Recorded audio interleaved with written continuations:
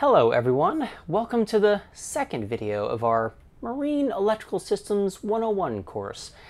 We are going to be doing a bit of a deep dive into your boat today to create a power audit. So, welcome. My name's David from Out Chasing Stars, and I'd like to invite you to sit back, relax, and let's talk boats.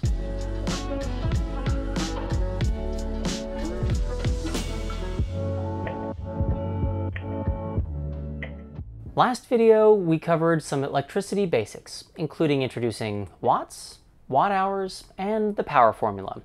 If you need a refresher, or those words I just mentioned sound like a foreign language, you can click up here on the pop-out banner and watch that video first. In this video, we're going to build on those concepts to do a full power audit for your boat. This is a great exercise, whether you've been living on your boat for almost 8 years, or you're just starting out. It can reveal a lot about the way you live on your boat and if your electrical setup is designed to properly accommodate that lifestyle.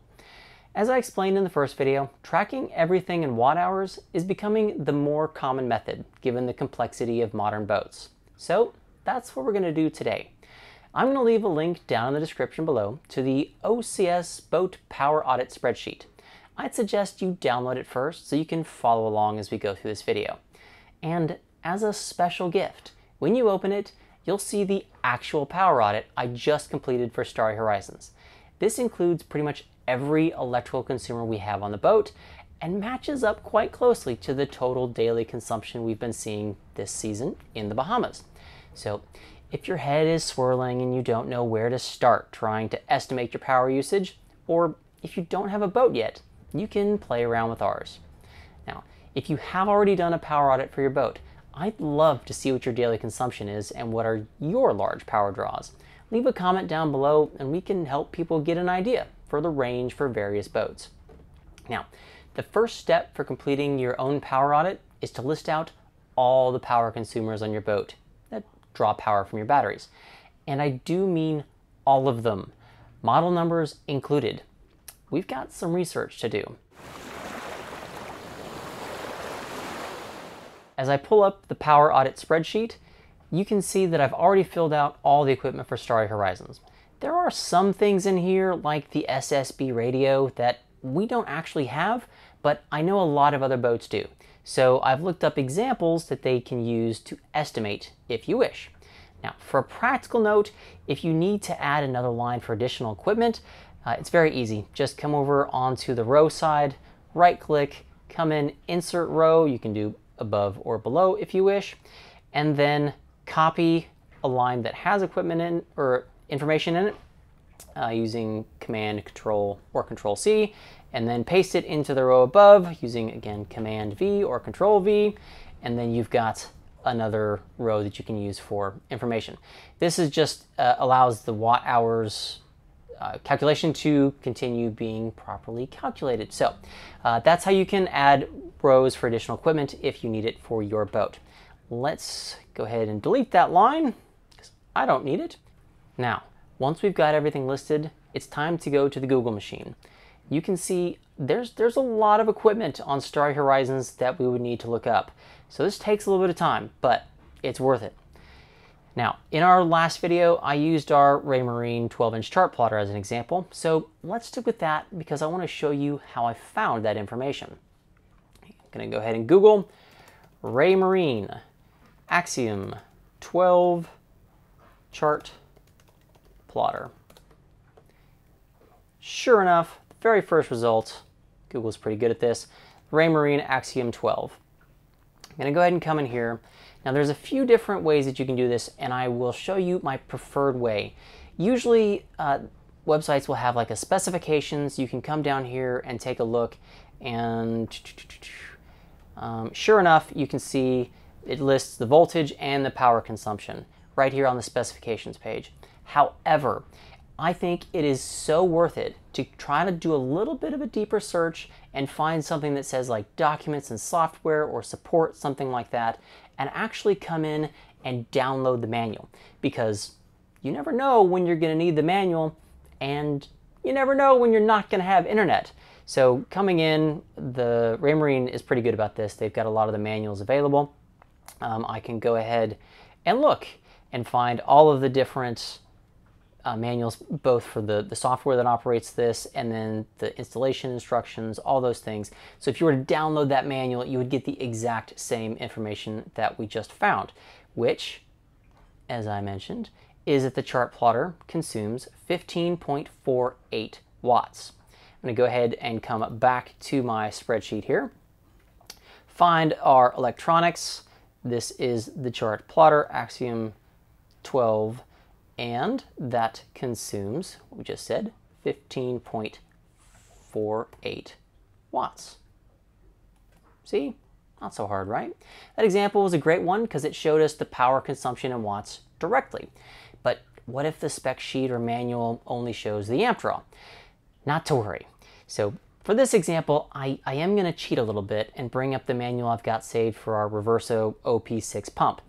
Partially to save time and partially because I know that they have got a new model out already and I don't want to do a lot more digging. So this is the technical specs. I have the manual as well, but technical specs for the Reverso OP6. If I come down here, I can see, sure enough, it lists the amp draw here in amps, 7 amps at 12 volts. So that's not too bad. Decent amount of power usage. And as I said, not to worry. We're going to go and come back into the spreadsheet. And if you notice, the upper right-hand corner, I've made it very easy for you. I have the power formula in the spreadsheet. So if you find something that has an amp draw, 7 amps, like we just said, I'm going to put in 7 amps there. It's a 12-volt system. That means it calculates that it uses 84 watts. We can go ahead, come on down. I've got this listed under here for my deck hardware. Reverso OP6 pump is going to use 84 watts. There we go. That's a good example for the amp draw, and easily calculating shouldn't be too difficult. The last example I want to cover is for equipment that will be run through the inverter. Now remember, the purpose of this is to identify all equipment that's going to be drawing power from your batteries. If you only have things that get power when you're running on your generator or offshore power, it's not quite the purpose of this exercise. But if there is a lot of equipment these days that run through an inverter. So gotta make sure we capture that as well to get a true accurate picture of just how much power we're consuming on a regular basis. Again, I'm gonna cheat here a little bit because I've already got the data sheet pulled up for our Splendid washer dryer. Now you can see here again, the technical specifications come down here, electrical requirements. It runs off 120 volts. It requires 11 amps, but the maximum absorbed power is 1300 watts. It is a big power consumer. That is for the dryer. It is a vented dryer machine, so it can actually dry the clothes, but it takes a lot of power. So we're gonna go and take that information and we're gonna put that into the spreadsheet. But if you'll notice, down here under the inverter section, there is a add 10% for efficiency loss. What happens is when you have to power AC powered equipment through the inverter, there is an energy loss. When you are powering the AC equipment, it requires more amps out of the batteries than, or more power out of the batteries than what it's actually rated for, because there's that energy loss through the inverter. Roughly 10% is a good rule of thumb to try to figure out just how much extra power is required. So what I'm going to go ahead and do is come down here for the washer dryer dry cycle. We're going to go ahead and put in a little equation. I'm going to type in equals 1300 watts, and then I'm going to do multiply that by 1.1 to take into account that energy efficient loss. So that gives us a total draw from the batteries when we are running the dryer of 1430 watts. That is quite a lot. Now, those are 3 good examples of how to get the watt rating for your equipment. I'm going to go ahead and hit the fast forward button and enter in the rest of the information for Starry Horizons.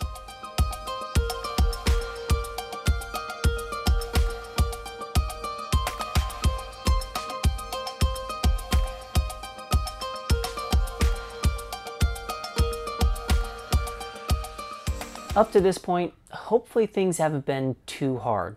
It is just time consuming to go through and try and collect all the equipment that's on your boat.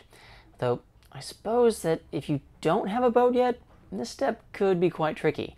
But I think it is really worth the effort to make a good faith try to figure out at least what are the big ticket items you want on your boat.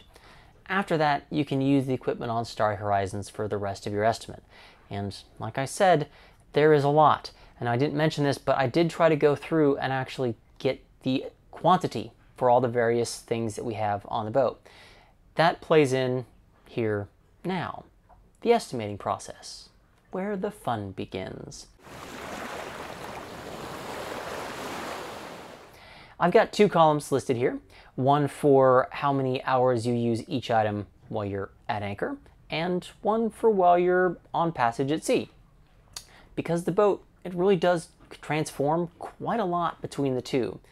Now, we're going to start off right here at the top and talk about the anchor tricolor light as an example of the differences. When we are at anchor, we need to have our anchor light on. So we'll say that we use that roughly 12 hours a day.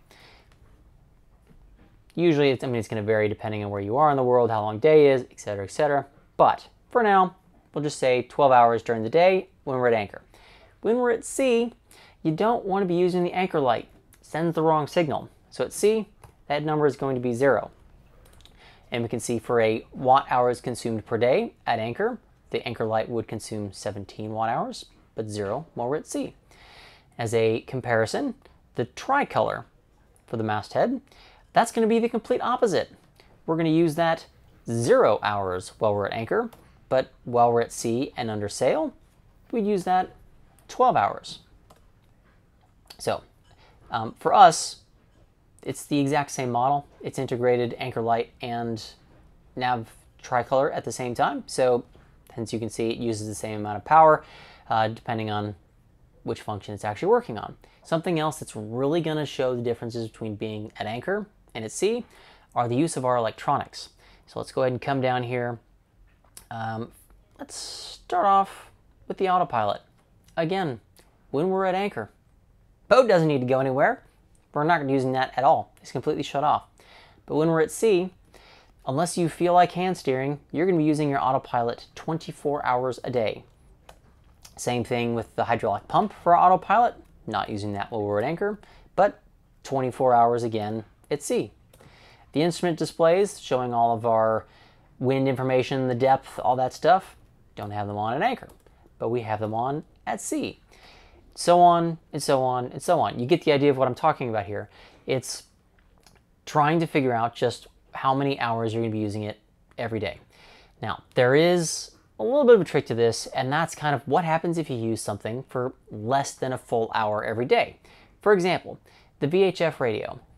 We're not super chatty on the radio. We don't spend hours a day talking on it, but we would use it both when we're at anchor, like in the Bahamas, but down in Georgetown, there's been a wonderful cruiser's net to listen to.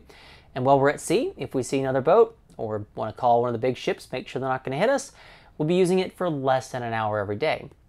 So we need to come up with the fraction of an hour that we're using. Now, if you know the numbers right off the top of your head, it's very easy to just go ahead and put in. Say if we're going to estimate that we're using the VHF for 15 minutes a day, that is a quarter of an hour, so that would be 0.25 of an hour. If you don't know how you're going to be doing the fractions in your head, or if it's a little bit complicated, if you're saying, well, I'm only going to use this for 10 minutes out of an hour, we can go ahead and do another fancy little equation and just do equals 10 minutes divided by the 60 minutes in an hour, and that would get you the percentage of an hour that you're going to be using the VHF while we're at sea. Receiving, because there is a power difference between when the VHF is receiving versus when it's transmitting. So you can go ahead and very easily do less than an hour estimates for all the equipment that's needed. We should also talk quickly about how to account for the scenario where you have more than one of the same equipment. For example, our cabin fans. I've got that listed down here under cooling, and on Starry Horizons we've got 6 of them. Now, we don't run all 6 at one time. It really depends on kind of where we are throughout the boat. But I would say that on average, we use 2 fans all day long. So that's a total of 48 hours worth of fans that are running. There's a couple different ways to make the spreadsheet work like this. You can go with my preference and say, okay, we have 6 total fans on the boat. I know that we're using a total of 48 hours worth of fans, so I need the total watt hours that's being calculated off of the fans to be based off of 48 hours. In order to do that, it's going to be a quantity times the number of hours used per day. So if I want it to be 48, I need to have 8 hours on average that the 6 fans are being used. I know it's a little bit complicated. That's kind of the way my mind works, but if that's a little bit too much for you, the spreadsheet doesn't really care. You can very easily come over here and say, well, we just use 2 fans at a time, but we're using those for 24 hours, so you can go ahead and put in 24, and if you noticed, the number of the watt hours per day is the exact same. So it doesn't matter which way is easiest to you, just use that and be consistent so that you can remember what you've done. Now, okay, once again, I'm gonna go ahead and hit that fast forward and fill in the spreadsheet so we can talk big picture.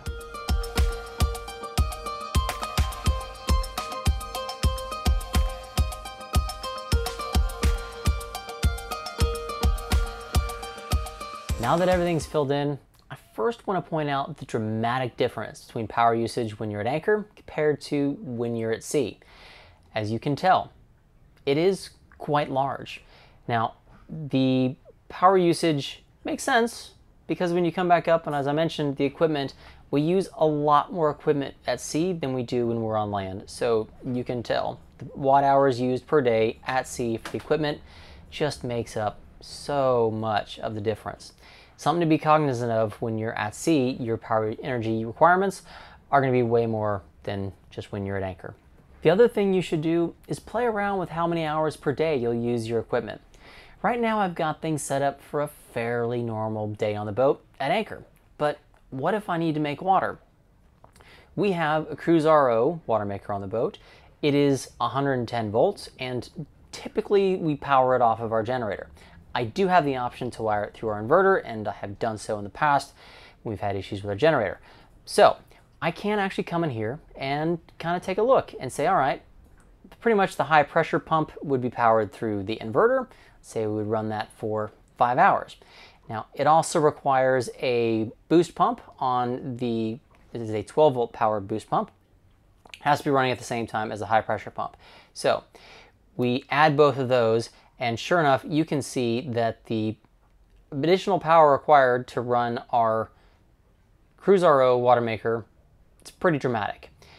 Now, I did put up here, you know, if you want to go ahead and kind of compare a 12 volt water maker, you can come in here and look at the same 5 hours, and it uses 2,000 watt hours as compared to the, what is that? A little over 6,000 watt hours in comparison. So there is a significant power benefit for going for the more efficient 12 volt water makers if you don't have a generator. So kind of you can play around with things like this and really makes a bit of a difference for determining what kind of life you want to have on the boat. All this information is great to have, but what does it actually mean for day-to-day life on a boat? That's such a great question that we're going to use it as a topic for our next video. We'll take a look at how you can use your daily power consumption to work out just how large of a battery bank you'll need, or how much solar you want to have, or wind generation, or hydro generation. All of those factors come into play. And to make sure that you don't miss that video, be sure to click up here and subscribe to our channel. We've got lots of other videos of our adventures that you can check out while you're waiting by clicking down here. Thanks for watching, everyone, and we'll see y'all another day, another bay.